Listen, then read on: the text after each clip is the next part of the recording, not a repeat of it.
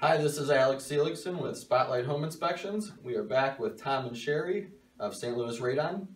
We're going to be talking about radon, the mitigation process. So let's say I had a buyer do a home inspection and they ordered the radon test through you guys and we got the results back, and it turns out there's high levels of radon. So what is the next step? We're looking at mitigation for the home, which is a process to reduce those levels. And a mitigation system essentially is comprised of PVC piping.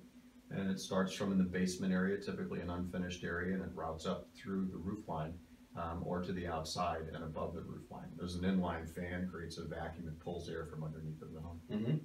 I have, on the inspections, seen fans that are done on the outside, and then sometimes you see them that run through the inside, and they're mounted in the garage. I mean, is there a preferred way of doing the mitigation process, or what are some of the benefits of each? It's personal preference, actually, and as far as performance goes, the performance shouldn't be different whether we install the system on the outside of the house or from the basement through the garage and through the roof line like we see over here.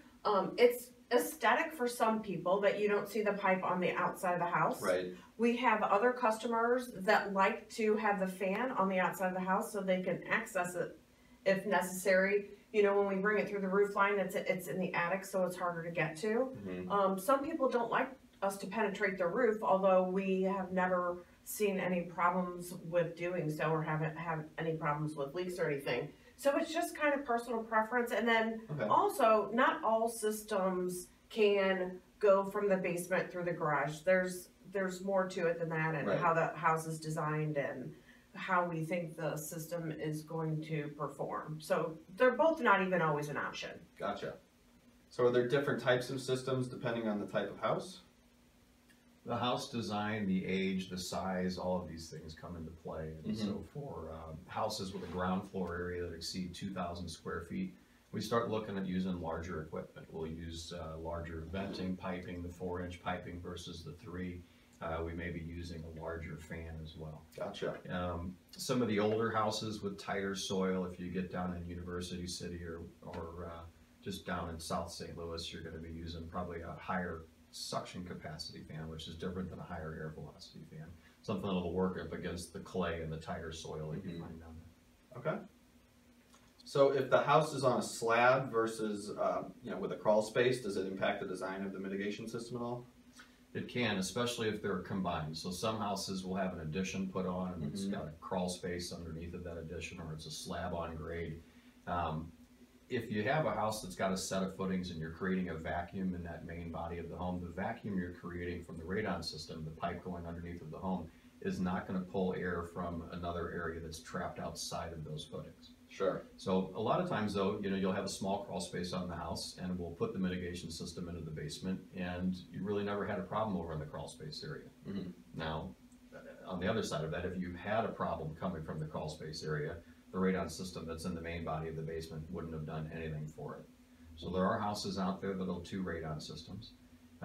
There are chances in some designs that we can build from the primary system over to the crawl space and still utilize just one radon fan and have a second pipe that's going into the crawl space. We could probably do a whole video on crawl spaces independently because they can get a little bit more complicated. They're certainly a little bit more expensive, but it seems more often than not, if the crawl space is a smaller space, we're able to install the mitigation system in the basement area, retest in both areas, and seemingly to be okay.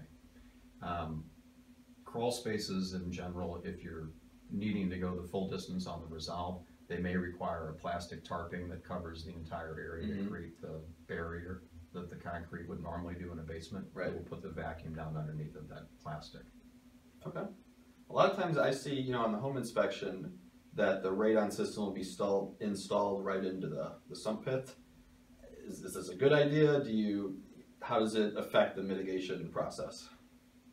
It's not a bad idea. I don't think it's our go-to. We typically core drill through the concrete and create its own position. Right. I think it's a more solid design. The kids are down in the basement kicking a soccer ball, they hit the machine and it's not going to be a problem. You can put them into the sump lids, but I also think that at the point that your basement's flooding, you don't want to contend with the radon system being into the sump. That's a good point, yeah. if we put it into the sump lid, there's a few things that you might want to consider. That would be a quick disconnect, so in the time of need where you need to get into that sump, you can quickly release the radon system and have access to it. Yeah. We've done it several times by homeowner request, but by and large, I would probably say let's go ahead and put it into the concrete. Now, that being said, we always put an airtight lid over the top of that sump opening. Sure. And the reason for that is not necessarily that radon is going to continue to come up once the radon system's in. It's more that the home air is going to get pulled down into the sump channels and then back out to the radon system, so there's a bit of an energy penalty. Yeah. And it reduces the vacuum from the radon system. Okay. How fast would you say that the mitigation system starts to work once it's installed? The system starts to work in about 12 hours. Yeah. Okay, And quick. so we usually set our test on a delay after we install a mitigation system. We set a test, we put it on a 24-hour delay and pick it up 48 hours after that. Okay. Well, thank you very much for the information. Definitely valuable, and everyone stay tuned for some more videos.